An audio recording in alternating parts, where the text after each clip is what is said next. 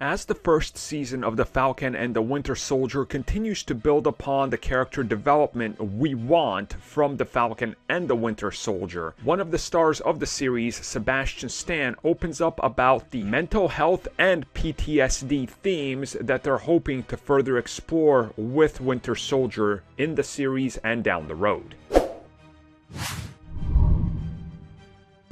I really don't think it's that shocking if I was to tell you that The Falcon and the Winter Soldier is dealing and is going to continue to deal with more themes that are political, more themes that touch upon how people are shaped in this specific instance by their past and how that defines their future. Which brings us to Bucky Barnes. I mean, he's been through a lot, being right there side by side with Captain America during World War II, then becoming a mindless drone assassin for various shady organizations, doing stuff against his will, being tortured, having a scrambled brain, if you will, at best. That's the best way to describe it, and at worst, somebody that doesn't even know if he's really himself anymore, which then brings us to modern day MCU, where that character still has a lot of baggage, and as we see, he has a lot of answering to do and a lot of self-discovery. So it's not surprising that recently Sebastian Stan was asked about the future of the character and what they hope to further explore in The Falcon and the Winter Soldier and beyond that.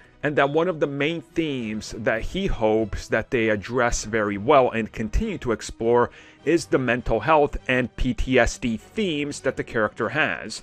Now, I've seen some people say that's not something the MCU should be doing because it doesn't make sense, but then that's literally all WandaVision was about, is her trauma, PTSD, and her mental health, which this is another take on it. It's just maybe a little bit more closer to home to some people that might be soldiers or some people that have gone through something like that. Again, it's different sides of trauma, of mental health, and PTSD can be pulled from different directions. It's not all just one event or the same event that can cause it in multiple people. I mean, you know, it's a variety of issues that people have and how they pull this trauma and how they rationalize with it. And we see that with Bucky Barnes ever since the beginning, especially when he shows up as the Winter Soldier and how the character continues to grow. So I'm excited that he keeps saying, look, we're going to keep exploring that. We're going to touch upon that more. And I hope that we keep doing it because there's something there to explore, which again, I agree with, because without that, what exactly do you have then with Bucky Barnes? I mean, that was a major factor in him coming back in the comics as well. That's a major factor. And for those that might be confused that maybe haven't read Marvel, imagine if Red Hood, over on Batman's side of things, just showed back up and he had no trauma or anything. He's just like, yeah, I'm Red Hood, I'm cool, alright, back in the spandex, let's go. No, that's stupid. And I compare him to Red Hood because there's parallels and similarities to draw there from both of their traumatic histories.